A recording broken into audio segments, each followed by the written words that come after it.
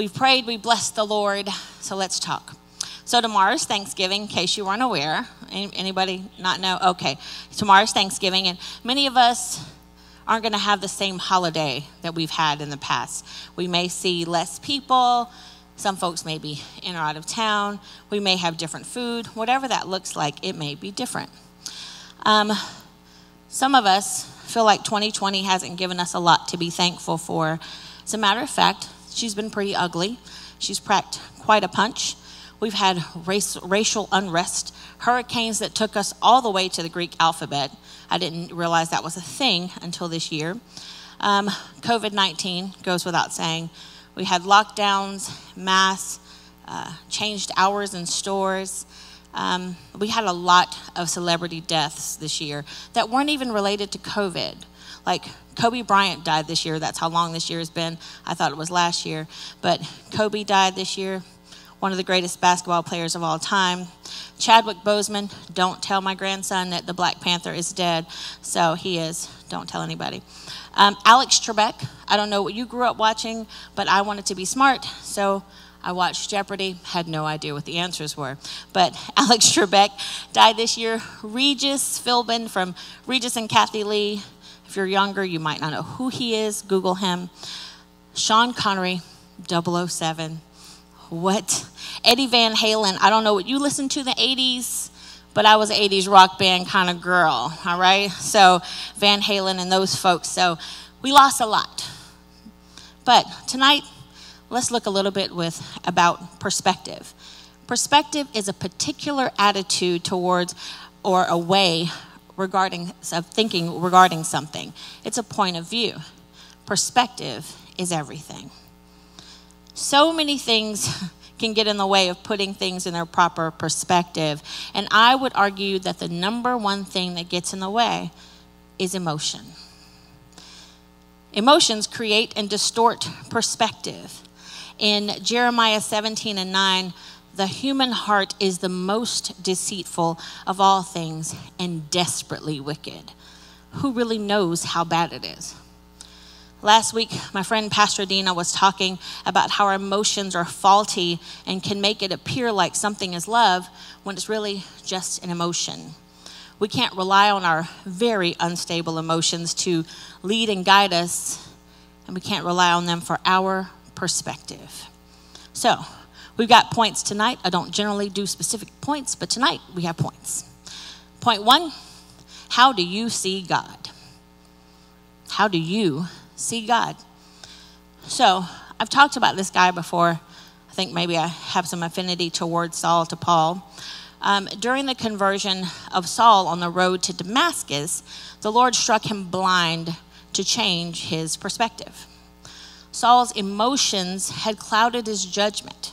He was unable to see that Jesus was the Messiah. He made it his very life's mission to persecute all Christians. He was beating folks, he was killing folks, throwing folks in prison. He was pretty savage, and he honestly thought he was doing something right. He was doing things in the name of God. So, God blinded him, the Lord blinded him, to let him see the truth. Perspective is everything. Acts 9:3-17, let's read it.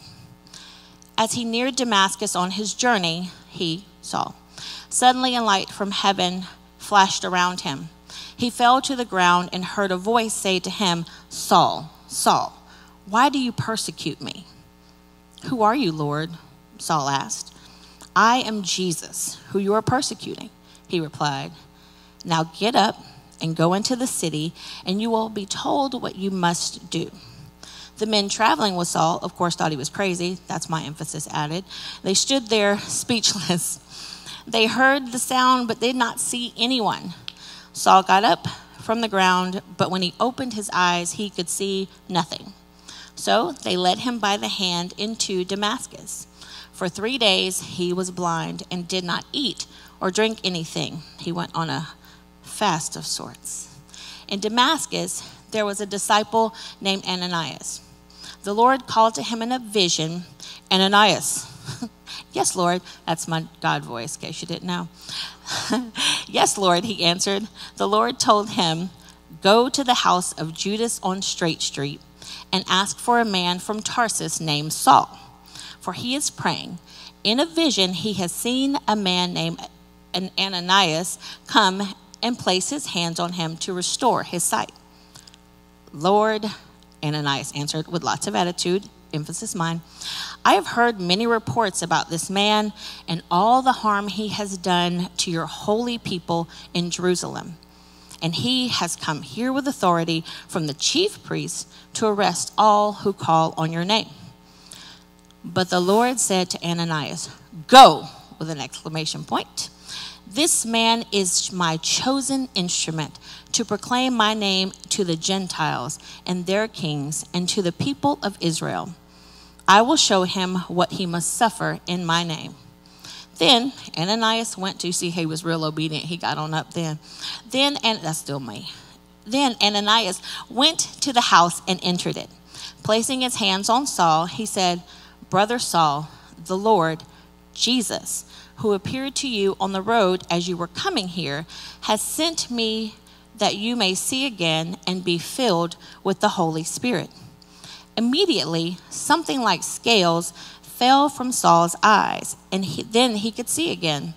He got up and was baptized, and after taking some food, he regained his strength. Saul immediately saw how God had changed him and what he needed to do to fulfill his new mission. He was to lead people to Christ and to share the gospel for all generations to read. We're still reading about his story. Now, how do you see God? Do you see him as almighty? Do you see him as all-powerful, sovereign? Or do you see him as someone who needs a little bit of help from you to help things turn out the way they need to? How do you see God? Number 2, how do you see your situation? In 2 Kings, we're going to run into this guy who's another blind man scenario, so I'll bring you up to speed. Short version, Iana version. The king of Aram was fighting with Israel, but the prophet Elijah wanted to warn the king every single time. He said, "Hey, king of Israel, this is what they're going to do next." So the king of Aram was really mad because he could never win, because they always had the strategy. They always knew what was going to happen. So King Aram got really mad. So what he did was he sent a whole bunch of people to go get old dude. Short version. All right, you with me? All right. 2 Kings 6:15 through 18. That's where we catch up in the story. So, by the way, Elisha has a homeboy, also known as his servant. And Iana speak. 15. When the servant of God, of the man of God, got up and went out early the next morning, an army of horses and chariots had surrounded the city. "Oh no, my lord, what shall we do?" the servant asked. "Don't be afraid," the prophet answered. "Those who are with us are more than those who are with them." And Elisha prayed, "Open his eyes, Lord, so that he may see." Then the Lord opened the servant's eyes, and he looked to the hills and saw it full of horses and chariots of fire all around Elisha. As the enemy came down toward him, Elisha prayed to the Lord, "Strike this army with blindness." So he struck them with blindness, as Elisha had asked. Now, the prophet Elisha did not see things through an earthly perspective. We hear a lot about heavenly perspective and earthly perspective here at Freedom Destiny. No matter what was going on around him, there was actually a literal army rolling up. Okay, they had rolled up. They surrounded the city. "We got you surrounded. You got to go. Let's go. Posse up." Whoop, whoop. So that was going down. And he refused to see it that way. He looked right on past the situation. And even when his servant started tripping, freaked out, got afraid, all of those versions, the man of God asked God, "Oh God, help him to see what I already know. Those who are with us are more than those who are with them." Now, people in our lives who are watching us as Christians, they're watching how we respond to the attacks of the enemy around us. our perspective in the craziness can bring chaos or peace. How do you see your situation? So, point 3, how do you see other people? Audience participation. If you are online, participate as well. If you're online, there's a little chat box. Respond as necessary. All right, moving out of the way so Lou can get that on the screen. Or not Lou, apologies. All right, so an optical illusion is something that deceives the eye by appearing to be other than it is. An experience of seeing something that may or may not exist. So, Miguel is going to put the first one up. If I'm in your way, I'm sorry. All right, so here's our picture. We're in audience participation. Who sees the vase first? Who saw the vase first? Raise your hand. All right, if you saw the vase first. Who saw the faces first? Oh, but do both exist here? Participation? Someone says yes, someone says no. So here in the middle, there's a vase, and here's one face, here's another face. What? All right, next one. All right, look at that. Who saw two old people about to kiss first? Who saw two guitarists first? Who sees neither of them? Just being honest. So, old lady here, old man here, guitar, what? What do you say? You don't see it? Okay, here's a face here. Oh, you see it, and Pastor Dina sees a third thing. So here you see a face of a person, a woman, this her earring, a face of a man, that's his little eyebrow. But you also see a person sitting down holding his hat or her hat, a person sitting down with a guitar. Pastor Dina points out another thing. She sees a vase in the middle. I ain't gonna lie, I never saw the vase. I've been looking at these pictures for a long time. Pastor Dina had a different perspective. All right, next one. All right, look at that one. Who saw a man with his hand on his chest first? That's the one I saw first, not gonna lie. Who sees a man and a woman and a dog? All right, so here's the man's head, this like his shoulders, and this is like his hand on his chest. See it? Okay. This is a man here with a cane. This is a lady who looks to be nursing a baby, and this is a dog. Where? Show me where. Right corner. Oh! I'm sorry, I got excited. Oh, and then there's like a baby face. Oh, and then there's like another face. Ooh, that's kind of crazy. So, yeah. Okay, so there's this little face. To me, looks like a baby. Then you got this little face. Looks like somebody kissing somebody by himself. Then you have this face. Looks like the hair grows into this. Anything else y'all see? You might have to get all the close-up on this one. Like, you might have to come up and look at this in your spare time. Isn't that crazy? That's crazy. I didn't even see some of those. I like playing with y'all. All right, I'm going to read you a story. Hold. This time I remember to take the top off. Look at God. Won't he do it? All right. Now, I read 6th grade. Picture it. I don't know what year that was. I had a teacher. This is when all my 6th grade classes were taught by one person. Her name was Mrs. Phillips. She was a robust black woman who had 2 pairs of glasses. One was always lost, and the other one was in her hair. And she could never find any of her glasses. And she sat at a table. She taught everything from a little round table in the middle of the room. And Miss Phillips taught us poetry. And every Friday, you had to be ready to recite your poem. I do not recall if I could say this one from memory, so I will be reading it to you today. But I do remember some all the way from 6th grade, which I would have been, what, 12? Okay, good. Thank you, Gabe. Maybe 11. Okay, all right. The Blind Man and the Elephant. Blind Men, actually, by John Godfrey Sachs. It was 6 men of Hindustan to learning much inclined, who went to see the elephant, though all of them were blind, that each by observation might satisfy his mind. The first approached the elephant, and happening to fall against the broad and sturdy side, at once began to bawl, God bless me, but this elephant is nothing but a wall. The second, feeling the tusk, cried, Ho, what have we here? So very round and smooth and sharp, to me 'tis mighty clear. This wonder of an elephant is very like a spear. The third approached the animal, and happening to take the squirming trunk within his hands, I see, quoth he, the elephant is very like a snake. The fourth reached out his eager hand and felt about the knee. What most wondrous beast is like is plain to see, quoth he.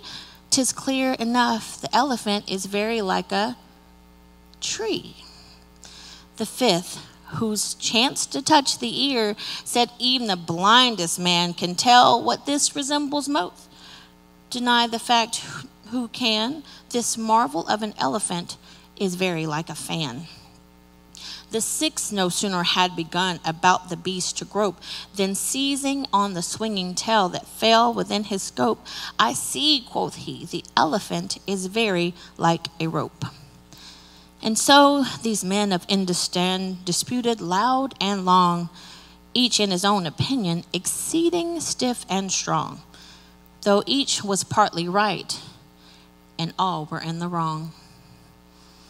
So off theologic wars, the disputes, I ween, tread on the other ignorance of what each other mean, and prate about the elephant no one of them has seen. The crazy part about the optical illusions and the blind men and the elephant is that everyone was kind of right? Because even heard somebody over there say, nope, that's not what it is. I'm like, yeah, actually it is. I never saw the faces, but you saw the faces. I saw the people playing the instruments before I saw the faces. Everybody saw something different. How do you really know if one is the right one? How do you know which version is right? Or is it just what you see? Are you in the right perspective, or am I wrong? Are you right? Are you wrong? When I pointed out the other version of the pictures, or someone else pointed them out, many of us didn't see the other picture because we saw the first one first. Each of the blind men only understood the part of the elephant that they were touching, but they couldn't see the whole picture. Sometimes perspective can even damage relationships if we allow it. The blind men started arguing because they were so right. Nope, it's a fan. Nope, it's a tree. You crazy, it's a rope. And they just stayed there. How many of us stay there? Mad. Point 4, how do people see you? During 2020, many of us have neglected to have hard conversations because people have chosen not to listen to each other. In all of our rightness and our self-righteousness, we forgot about relationship with each other. Just because you and I don't agree doesn't mean that you shouldn't listen to me and I shouldn't listen to you. Often our ears will hear what a person is saying, but that doesn't mean we're truly listening. Sometimes we're so busy thinking of our know-it-all answer that we don't even hear anybody. We're like waiting for them to take a breath. Okay, you're done? Well, let me tell you. Hadn't even taken it in. Like, you don't even pause, take a breath, process. My husband's a processor, and it's really hard for me sometimes. I'm like, say something, because I'm always ready. Pray for me. In women's ministry over the past year, we've been doing the Entreat Me Not Women's Breakfasts, shameless plug, Saturday, December 5th, 8:30 to 10 o'clock. Please be there, be square, bring a dish. If you can't cook, again, go to Publix. All right. We've been having conversations in an effort to bridge the gap between generations of women. The crazy part is that the commonality between all of the generations was the same. They want to be heard. Perspective is everything. What I've tried to teach many of my friends lately is this: Common sense is not common. Talk about it. Amen. Amen. Jesus. Just because you think someone should know something or how to do something doesn't mean they do. Just because I own a TV doesn't mean I can take it apart. Sometimes I can't even operate the remote. Just because I have a stove and I know how to eat doesn't mean I can cook. Amen. Miss Chandra, I'm not cooking no turkey. She asked me, well, have you started cooking your turkey? No, I'm not cooking turkey, Miss Sandra. You ever seen me cook something? Nope. I cook about 5 things really well. Tuna is one. Hello. With no eggs because I had to boil something. Oh, sorry. Back to the point. Now, just because I've seen a car and I've watched other people drive cars doesn't mean I myself know how to drive, right? Here's the thing. Don't make people feel ignorant because they don't know something. Teach them. As an educator, I've tried to make myself a lifelong learner. I like to read, I like to listen to audiobooks, and I really like to ask people about their experiences, to learn more about them and to learn more about stuff, like everything. There's so much that I don't know, and I don't mind saying, I don't know. But what do? Google. Y'all know, Google has become my friend. And many times there are things that people will consider to be simple or common that I don't know. My Google many times has become my source of stuff I don't know. Or I wonder why, when did that, how was that? It's my favorite. Now, here's a quietly kept secret that I'm going to let everybody in on. Are you ready? Sometimes people feel ashamed about asking questions others feel like they should know. If we don't teach people how to access information and from where, they may turn to sources that do not have their best interests at heart.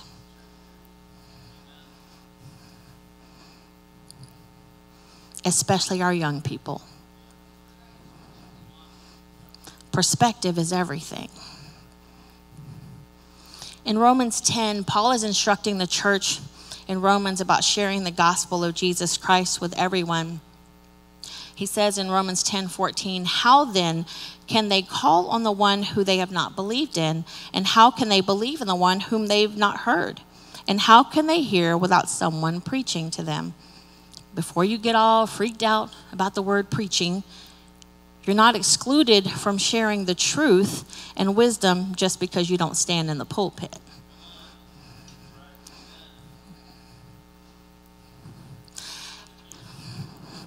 Andrew Wilson wrote about the difference between preaching and teaching. Preaching is proclaiming, heralding, and announcing news to the people, the gospel, especially but not exclusively to those who haven't heard it before. Teaching is explaining things about the gospel that people don't understand and instructing them on how to live in the light of it. So, therefore, we're all commissioned by Christ to be preachers and teachers of the gospel. One of the most quoted people in this church is Pastor Dina Duchesne. I think you would agree. And in this moment, relevant, Pastor Dina always says that you have to put the hay down where the horses can get it. Because it's real cute if we're just talking lofty and you have no clue what I just said. But if I make it life application and put the hay down where the horses can get it, because horses are not giraffes, in case anybody wanted to know, they can only get so high, and horses actually eat down. So you got to put the hay down where the horses can get it. Now, out of all the perspectives that we've talked about, how do you see God? How do you see your situation? How do you see other people? How do people see you? There's one very important perspective. How does God see you? How does God see you? Because people's opinions, Don't really matter. You have to kind of, as the old folks say, let that run off like water off a duck's back. Sometimes you got to slide and be like, that ain't mine. Sometimes you just have to keep your mouth shut and go, heard. Not talking to you anymore. Or just, thank you so much. There are people who are going to speak to you about you, and you need to check yourself before you wreck yourself. You've got to do that. But guess what you do? Lord, please speak to me. If what the lady doth say is true, please, Father, please speak to me, Holy One. You may not use the accent at your home, but in my home I do. Father, speak, Holy One, God of everything, God of Isaac, Abraham, Jacob, baby Jesus in a manger, all of that. Whatever you need to do to communicate, God, help me to see, is there some validity to what that person said? Do I need to, before I get all mad at them, hold on a second. Maybe there's something to it. But most of us, if we're honest, hate getting that close to the mirror. I have to get close to the mirror when I put my makeup on because I can't see. But generally, let me tell you what I'm looking at. That one part. Right? I'm only looking at this, my mascara right here. That's all I'm looking at right there. I don't actually look at the whole thing and go, what is that on your cheek? Your eyebrows look funny. Like to look at the whole picture and to ask God, put the mirror right here, God, the magnifying mirror. If you don't know what a magnifying mirror is, the one, you look at the regular one, then you turn the mirror this way and it's like, oh, it's so close. That's the one you need to look at, okay? That's the one. So the amazing thing about God in Psalm 139, 13 through 18, he says, or they say what he say about them. For you created my inmost being. You knit me together in my mother's womb. I praise you because I am fearfully and wonderfully made. Your works are wonderful. I know that full well. My frame was not hidden from you when I was made in the secret place, when I was woven together in the depths of the earth. Your eyes saw my unformed body. All the days ordained for me were written in your book before one of them came to be. How precious to me are your thoughts, God. How vast is the sum of them. Were I to count them, they would outnumber the grains of sand. When I awake, I am still with you. Wait a second. He love you like that? Like you're that amazing to him? Okay. God's love is unstoppable. It's unchanging. It's unconditional. And it's unending. There's nothing you can do to separate yourself from the love of God. Lauren Daigle has a song that I love that I think has crossed over, as they call it. It says, you say. It's called You Say. And there are a few lyrics that struck me about the difference between our perspective and God's. She says, you say I am loved when I can't feel a thing. You say I'm strong when I think I'm weak. You say I'm held when I'm falling short. And when I don't belong, you say I'm yours. The only thing that matters now is everything you think of me. In you, I find my worth. In you, I find my identity. We have to look through the lens of the Father to see us through his perspective. Perspective is everything. If the band wants to go ahead and come up, no matter how things have looked this year, or how they'll look next year, or every day from here on out, we actually have choices to make. God gave us free will, not just in the moment that we choose him in salvation, but free will to choose in every area of our lives every day. We can choose love, or we can choose hate. We can choose peace, or we can choose chaos. We can choose to be positive Penny or negative Nancy. We get to choose. Now, I admit that I have been over 2020 and I just wanted it to end and be done. However, I can actually choose to remember what this year has done. This year has forced us to reevaluate everything. Everything we've ever known. How we spend our time, how and when we spend our money. Amazon made a whole lot of money off of us this year. Where we work, when we work, and if we work. It has caused us to reevaluate the people in our lives and the places they hold in our lives. It's caused us to think about church, our faith, and our fears differently. Hopefully, this year has caused us to refocus, to change our perspective.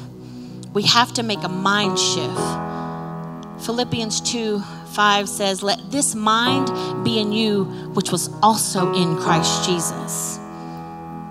Perspective is everything.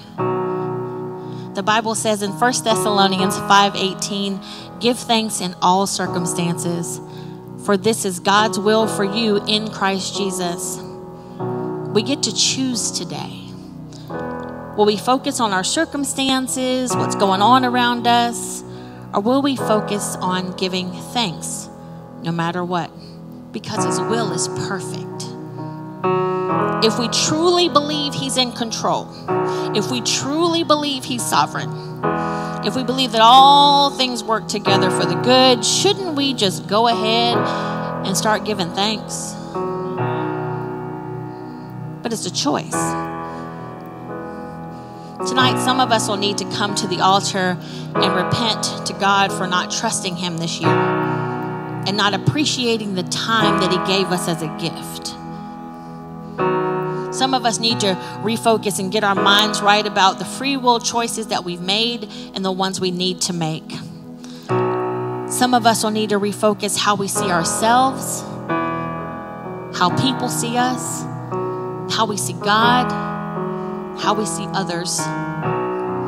Now, if you don't know God, this God that we talk about, if you don't know Jesus the Christ, the Son of the living God, let me introduce you to Him. Jesus is the Son of God. God gave up His only Son just for you and me to save us from death, hell, and the grave. And the Bible says in Romans that you confess with your mouth and you believe in your heart that God raised Jesus from the dead and you shall be saved. Saved means you're saved from hell. And He died one time for all of us. He died one time for every sin. He died one time. So tonight, if you need to know Jesus, if you want prayer of agreement, or if you need to come to this altar and repent, as Pastor Matt said, as the band sang together, come to this altar tonight. Worship the King of Glory with the band this last song. Amen.